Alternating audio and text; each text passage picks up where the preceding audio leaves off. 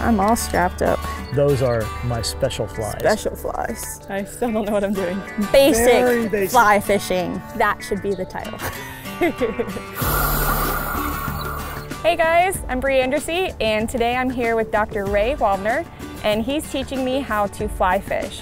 And the nice thing with a stripping basket is I'll strip into the basket, and the line will be just contained right there. It won't be floating all over, and you've got total control of your line, where it's going.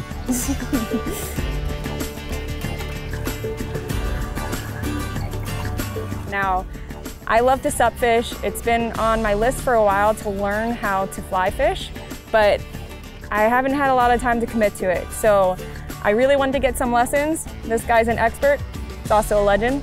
And he's gonna teach me how to do some fly fishing today, and then I'm gonna try to fly fish from my paddleboard. Well, what we have is a couple of 9-weight fly rods in a stripping basket because we're wading and we don't want the line to be wrapping around our legs or any place else, just drifting away from us. And this helps us control everything we're fishing with. And Ray also mentioned for the stripping basket for me on the paddleboard, that would be really helpful so it doesn't get stuck on my board and on my paddle, and I'm excited to try this out there too. A common misconception is you have to break your wrist in order to fly fish. The only time the wrist will break is at the end of the forward cast and the end of the back cast, and just a very slight tick of the wrist at that time. The rest of the period, everything is done with the arm. To just start out, rod right at the line, right at the fly, okay? You're gonna lift and stop. Don't break your wrist, okay? Just keep the arm stiff. Keep the elbow down. You lift and stop, okay? And then just drive the rod forward. I caught a leaf. Straight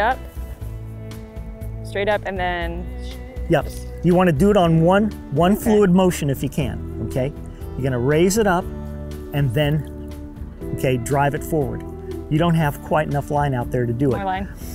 Now this is what we mean by a tight loop. See how small that loop is? If I start using my wrist, look at how big that loop gets. Then you're dissipating energy all over the place. So right here. Yeah. Now hesitate for just a moment when you bring it up, and then go forward, okay? You're gonna bring it up like so, raise everything up, and then drive it forward. Okay. It takes some practice. So raise everything up? You can go ahead, you can even let go of it in your left hand. Here, just hold it in your right hand. So I don't have to hold that? No. Okay. I'm used to using a spinner reel and inshore fishing or offshore fishing, which are completely different in and of themselves. But having the line in your hand and just the coordination of it all, it's 100% different than what I'm used to. Gives you more of a direct contact with the fish and with what you're doing. Okay, so I should do...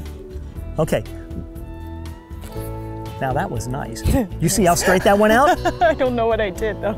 Look at how my hand is right in line with the rod, okay, or with the rest of my arm, and I still don't know what I'm doing. Dang it. But don't drive the rod into the water. There, look at that. Okay. Look at what you did. Oh, I'm trying. And now with this hand, what I see that you're doing. All you're gonna do is hold the line.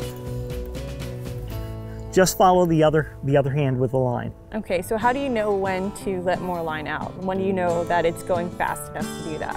Well, if you feel like the line is trying to pull itself out, you can feed it a little bit of line. Okay, you want to have a little bit of extra line in a stripping basket. More? Sure. Okay, that's good. You're confident in me. I'm good as a starter. I know what this outfit will do. I know what you can do. Okay. Go ahead and point your rod tip right at your fly. Okay. Line the rod tip right down at the water. Okay. You want no slack in that line whatsoever. Oh, okay. So but see, your line is Mine's going... like all the way over there, so I need to get it... Yeah, get it straight. There. Oh. Okay, that's all right. That's all right. Okay. Okay. Now keep keep the rod tip pointed right at the fly, okay? And we'll just do a simple pick up and lay down, okay? Just up and down. Okay. Try it again. Do it. Okay. Now you want to, the line is going to follow the rod tip, wherever the rod tip stops. So if you bring your rod tip way back, you're literally going to drive the fly into the water. Okay. So what you want to do is keep the rod tip fairly high, and they'll keep the fly high. So you're saying if I'm pointing that rod tip back, that's what it's touching? If you're falling like this, if you stop it like so, in other words, you're going up and you stop it, the line will go up this way. Okay. If I've got the fly in this hand, and I see a fish that I want to cast to, what I'll do is I'll go ahead and make a roll cast and let go of the fly at the same time. Okay. Now the line's out, and I can go ahead and make my forward cast, make my delivery. Hold it by the hook. Okay. And that way it'll get pulled out of your hand. Yep. Go ahead and make a roll cast and drive it forward. I feel like I just whacked myself in the face. Take some practice. Take some practice. That's a good thing. Okay, so I'm gonna go back. Okay. Nope. No, but that was a beautiful forward cast. Thanks. I got a mangrove. You did. Yeah, we're too close to the mangroves now. To retrieve, you're gonna keep the line down. You're just gonna pull in like this. With my rod tip down. Yeah, exactly. Yeah. And then if you get hit, yank back on the line, okay? From here? Yep. Okay.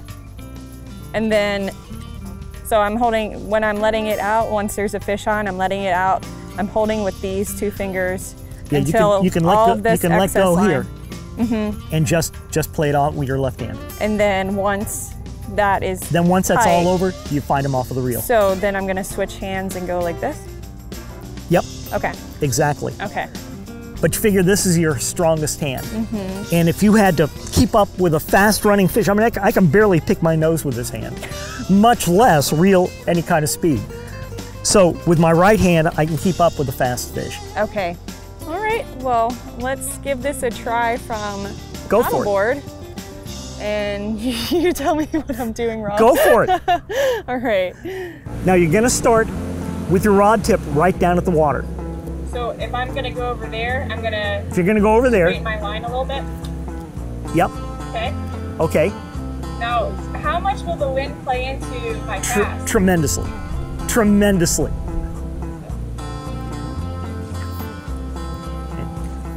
Now keep your rod tip up until you're ready to deliver the fly. Keep it up? Yeah, you don't want the fly to hit the water. Okay. That's called false casting. You can false cast like this all day long, and then you deliver the fly. Okay, that's what's coming from lowering your rod tip too much. If you keep the rod tip up, it'll keep that line way up. I'm trying not to use like... Yeah, keep the rod tip pointed up here. Maybe I should start looking at it, right? Yeah, now that's the loop, I'm not doing. The loop on that was a huge loop. I think you were using your wrist quite a bit. Okay. Thanks for that.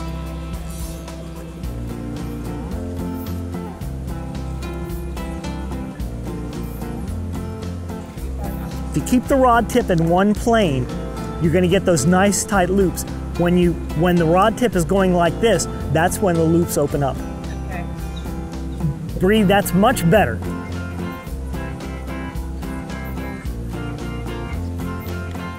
Now you were throwing a good loop that time. It was a little bit large, but it was a good loop. Awesome. Thank you so much, Ray, for coming out today and teaching me. My pleasure. This is something that I've been wanting to do for a while, and I'm really excited to take it out there and learn more. I really need to practice. That's what I learned today.